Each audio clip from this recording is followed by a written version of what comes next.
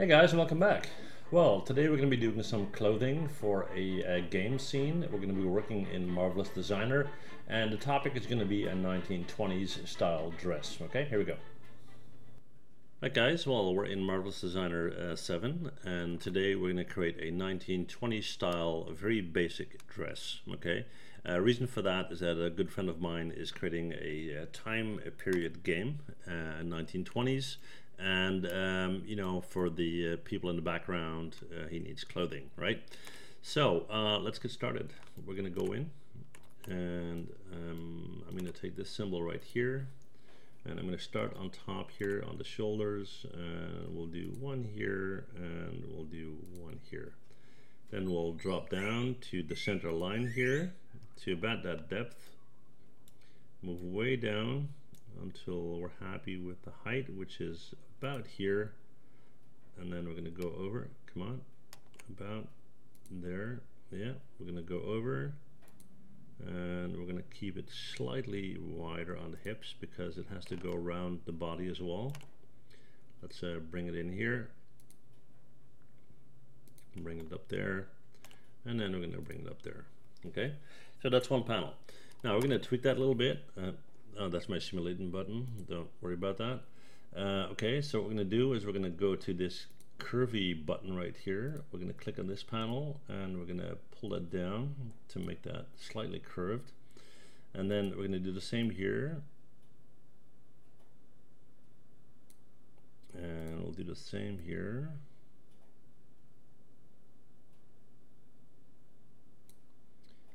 And we'll do the same here. So that's the panel we have. All right, not too bad. Okay, like I said, very simple, very basic. Then we're going to go in.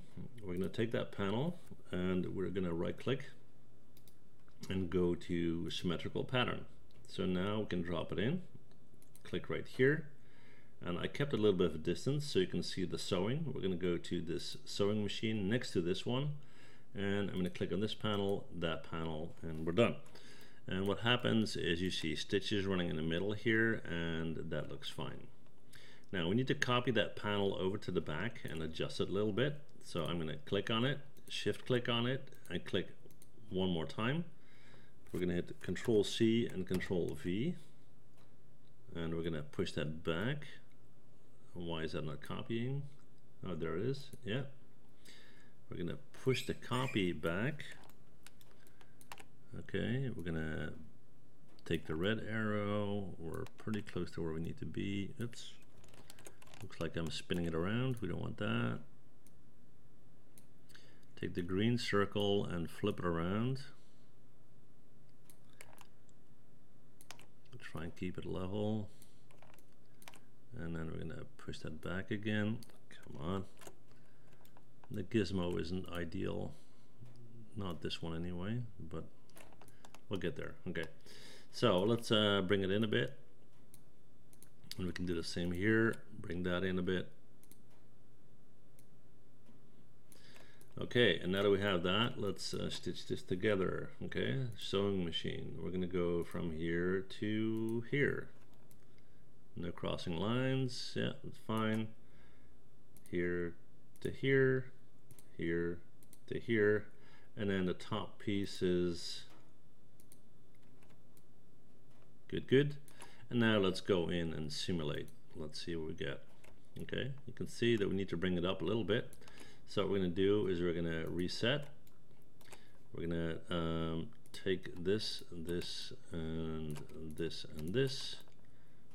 And I'm going to click one more time. Let's bring the whole thing up a little bit. Let's see if that helps. It does. Yeah. So this is a pretty straightforward and easy, simple dress. We do need to tweak it a little bit. Okay. So on the back panel, what I want to do is go into, let's see, curve points. And I'm going to take this one, take that little handle. We're going to bring that in just a bit. And let's bring this one in just a bit as well. Let's do a re-simulate to see if that will improve on the fit. And I think it does. for some reason it still looks a bit too long. I'm not sure, but it's not bad for sure. Okay, we've got that center line that we need to adjust a little bit, and you can just left click and kind of drag on that. I think that doesn't look too bad. There's some clothing there that we need to adjust. Yeah. Okay, so yeah, that's fine. Then on the bottom here we want to have some sort of pointy pattern, if you will. So let's create that.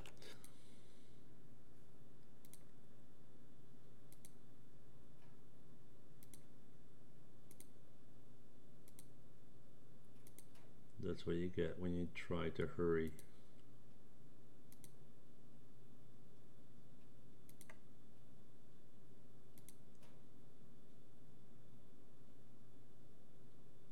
We'll go up just a bit and boom, there you go. So there we have it. Okay, so what we're going to do first is we're going to go to our sewing machine, and we're going to click here and click here, which will give lines, and we need to take this guy and slightly reposition it.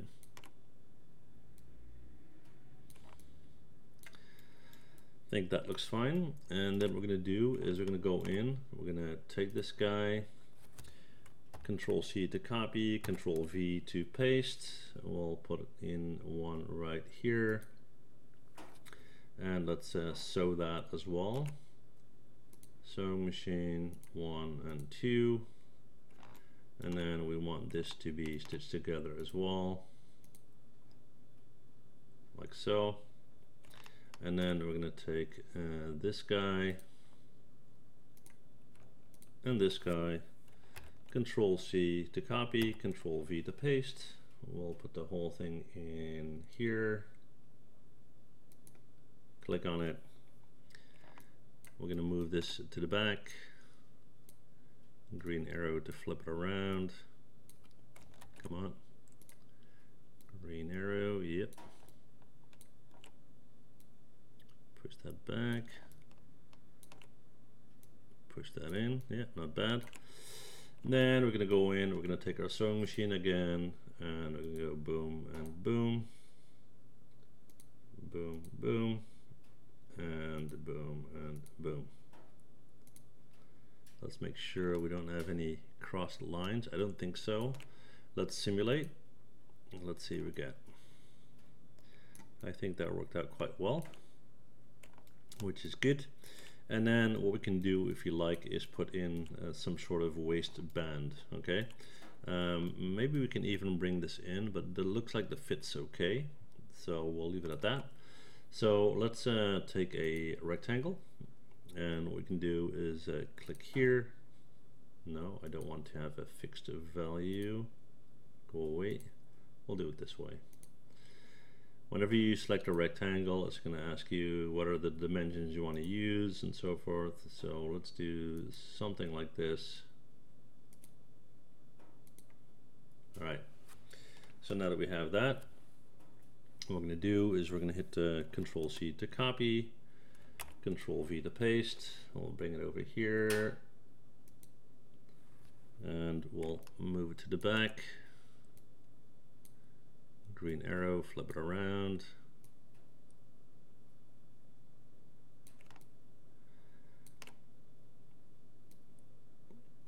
Move it back. Move it in. All right. So these need to be stitched together as well, of course. So once again, sewing machine 1 and 2, and the other end 1 and, oops, that's crossed, sorry. Back please. 1 and 2. Okay.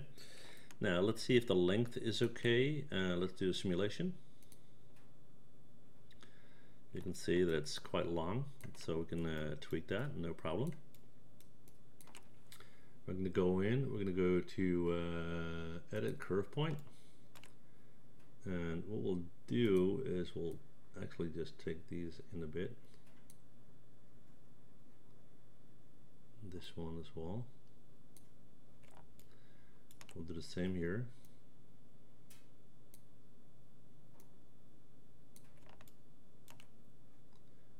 And then we'll just move the whole thing a bit. Let's re-simulate. Starting to look a bit better. But it looks like we need to keep this guy straight. Okay, so we're going to go and take this, and what we'll do is we'll make it a rectangle.